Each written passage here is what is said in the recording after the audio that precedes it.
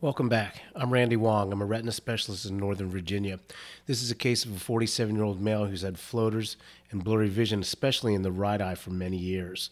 What you're going to see in this video is a substantial or mammoth floater. There you see it right there.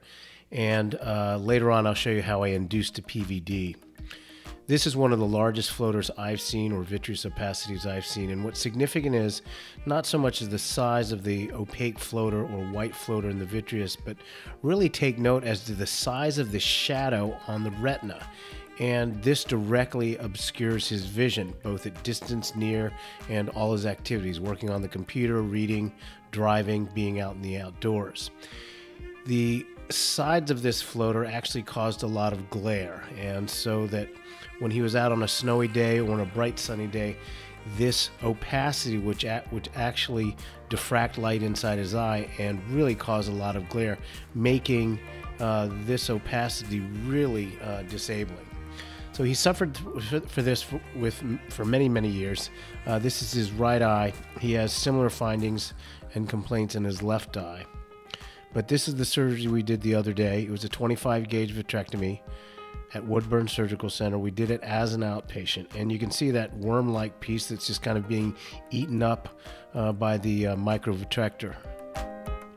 There's a small opening at the end of the microvitrector, which basically aspirates or sucks and grafts vitreous very quickly in tiny little chunks, so it makes it almost impossible for me to grab onto the vitreous and pull on the retina. Makes it very difficult to create a retinal tear. Once the central vitreous or vitrectomy is completed, and you can see that because the large opacity is gone, and also notice the large shadows from the opacity disappear as well. So right now all we can really see is the shadow from the vitrectomy instrument as I'm reaching across the eye to try and remove some of the more peripheral vitreous or vitreous over to the side. Now we're going to start to inject the Kenalog, which is that white powdery substance, and there's nothing special about the medicinal quality or attributes of this other than the fact it's a suspension. That is, it's not a liquid, it's not dissolved, and this powdery suspension kind of sticks to vitreous, so it helps me see vitreous very easily. Once I start removing and creating some turbulence in there, the powdery substance gets mixed up. But in just a moment, you're going to be able to see, kind of like dusting for fingerprints, you're going to see a light powdery outline of the vitreous that's still adherent to the surface of the retina. Now, I shared with my patient and his family that at this point I was somewhat surprised that there was still vitreous. Although preoperatively I couldn't tell for sure if there was a PVD, I was glad I did this extra step to ensure that to basically determine whether or not there was residual vitreous, and certainly there is, as you'll see, and he did not have a PVD at the time of the preoperative exam. So I'm removing the excess Kenalog or triessence. I can never get the amount just right. I always inject a little bit too much, and a little bit too much is about 0.1 of a cc.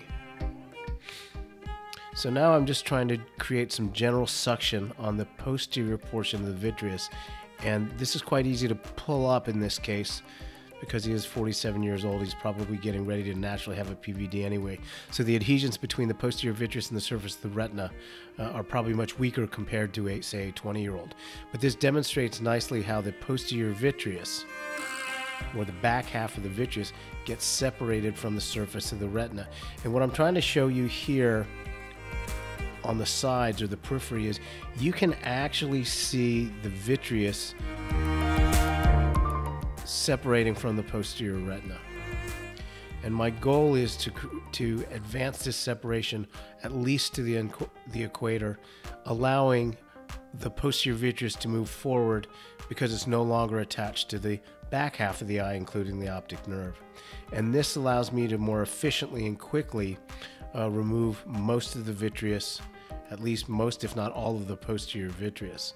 Now the goal at this point is, once I've created a PVD and I'm removing the rest of the posterior vitreous. The goal really is how much to the periphery can I safely remove to avoid frill or residual vitreous. So I'm going to painstakingly go around the peripheral retina in a circumferential fashion or a circular fashion, trying to get most of the peripheral, as much of the peripheral vitreous as I can. And you can see that there's still some Kenalog mixed in with that, or triescence. And that extra wispiness is, you can see the copious amounts of vitreous that are actually freed up when causing a PVD. The vitrectomy instrument is in the anterior vitreous, and all the, or the anterior portion of the vitreous cavity, and all the vitreous is actually coming up towards me, and that's why I don't have to move my instruments that close to the surface of the retina. I hope you enjoyed this video of a 47-year-old male with a substantial floater and how I induced a PVD. I'm Randall Wong. I'm a retina specialist located in Fairfax, Virginia, just outside of Washington, D.C. in the United States. A special thanks to my talented staff at Woodburn Surgical Center. Special thanks to Brooklyn Duo for their background music. If you care to, please leave a comment or email me, and I'll do my best to answer your questions or concerns.